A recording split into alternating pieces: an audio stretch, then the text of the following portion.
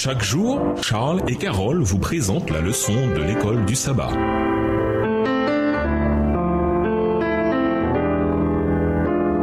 Bienvenue dans votre émission. Dieu nous parle. Nous voilà à la leçon de lundi. Détruire le mur. Une partie des divisions les plus profondes parmi les gens est due à des différences d'origine ethnique, de couleur et de religion. Dans de nombreuses sociétés, les cartes d'identité indiquent l'origine ethnique ou la religion de la personne. Et ces différences impliquent souvent des privilèges ou des restrictions, selon le cas, avec lesquels les gens doivent vivre au quotidien. Quand les guerres ou des conflits éclatent, ces marqueurs d'identité et de différence deviennent souvent des catalyseurs de répression et de violence. Dans Éphésiens 2, les versets 11 à 22, Paul indique une meilleure voie dans la communauté chrétienne. En quoi notre unité en Christ affecte-t-elle nos différences? Qu'est-ce qui a été abattu par la mort de Jésus sur la croix? Éphésiens 2, les versets 11 à 22, c'est pourquoi vous qui portez dans votre corps la preuve que vous n'êtes pas des Juifs et qui donc êtes traités d'incirconcis par ceux qui se disent les circoncis,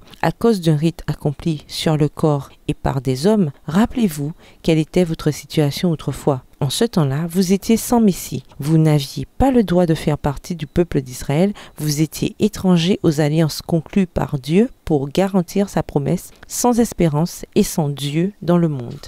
Mais maintenant, par votre union avec le Christ Jésus, vous qui autrefois étiez loin, vous êtes devenus proches grâce au sacrifice du Christ, car nous lui devons notre paix. Il a en effet instauré l'unité entre les Juifs et les non-Juifs et abattu les murs qui les séparaient. En livrant son corps à la mort, il a annulé les effets de ceux qui faisaient d'eux des ennemis, c'est-à-dire de la loi de Moïse dans ses commandements et ses règles. Il voulait ainsi créer une seule et nouvelle unité à partir des Juifs et des non-Juifs qu'il a unis à lui-même en établissant la paix. Il voulait aussi les réconcilier les uns les autres avec Dieu et les unir en un seul corps en supprimant par sa mort sur la croix ceux qui faisaient d'eux des ennemis. Verset 17. Ainsi il est venu annoncer la paix à vous qui étiez loin et la paix à ceux qui étaient proches. Car, grâce à lui, nous avons accès les uns comme les autres auprès du Père par le même esprit. Voilà pourquoi vous n'êtes plus des étrangers ou des résidents temporaires. Vous êtes concitoyens des membres du peuple de Dieu, vous faites partie de la famille de Dieu.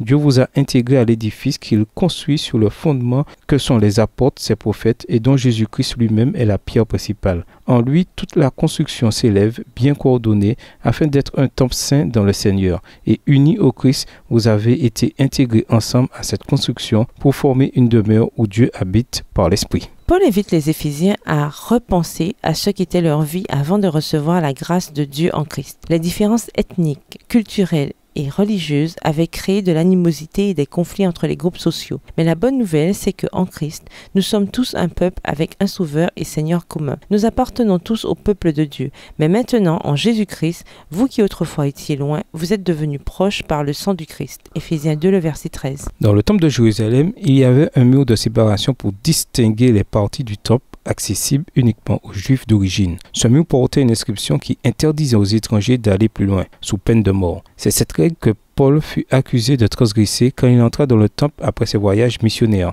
Quand Paul fut arrêté, il fut accusé d'avoir introduit dans la partie du temple réservée aux Juifs un Éphésien du nom de Trophime. Acte 21, verset 29. Dans cette épître, Paul affirme que Christ est notre paix, lui qui a fait que les deux soient un en détruisant le mur de séparation. Éphésiens 2, verset 14. En Christ, ces croyants sont descendants d'Abraham et ils reçoivent la circoncision du cœur. La circoncision physique que Dieu avait donnée à Abraham renvoyait à la circoncision spirituelle que les croyants recevraient en Christ. Voir Deutéronome 10, verset 16.